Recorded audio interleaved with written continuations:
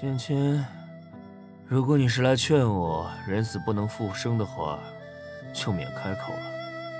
如果不是我想赚那点零食，如果不是我忽略了他们怀璧其罪，如果不是我晚到了一步，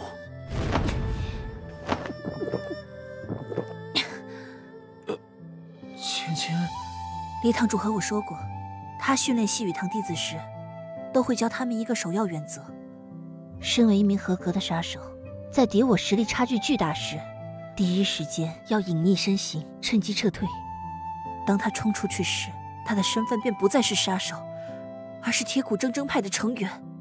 他是为了守护铁骨派，守护你为我们创立的这一切。我还记得你的第一句话：尊严只在剑锋之上。你是我看中的人。今日我们为秦师弟默哀，明日我们继续为铁骨派的强大和尊严而努力，永不再因自己的弱小而落泪。芊芊，谢谢你。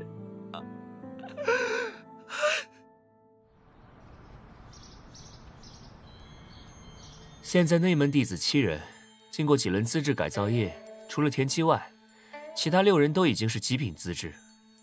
接下来给田七开小灶吧，不然不利于孩子的心理健康建设啊。而且也需要从外门弟子中再选拔新的内门弟子。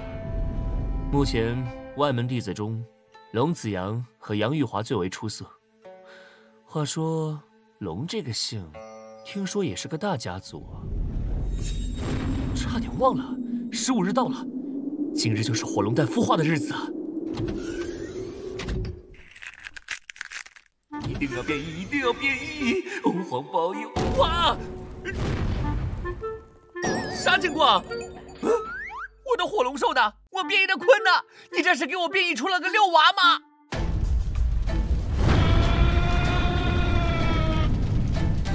这气势赚大发了！掌门，这就是你老家的神龙？那可不，你看这威势，看这龙爪，这龙角多威风凛凛。漂亮是挺漂亮的，就是这也太小了吧？这身材，你说是变异的蜥蜴我都信。这么小还想咬我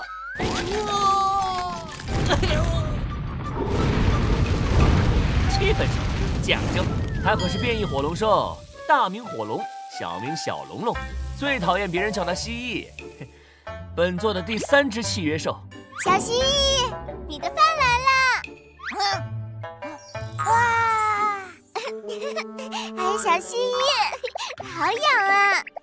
所以说，这家伙不是不喜欢称呼，只是单纯不喜欢男人。小龙龙才这么大点儿，嘟嘟你准备的有点太多了吧？小蜥蜴，不，小龙龙可是龙啊，胃口肯定很好的。看，它吃完了。刚刚发生了什么？它嚼了吗？我养的是龙还是汤姆猫啊？哎呀，小龙龙还没吃饱啊，那姐姐再给你去做些好吃的。这饭量已经不是养不养得起的问题了，赚的钱都不够他塞牙缝的吧？现在把它塞回蛋里还来不来得及？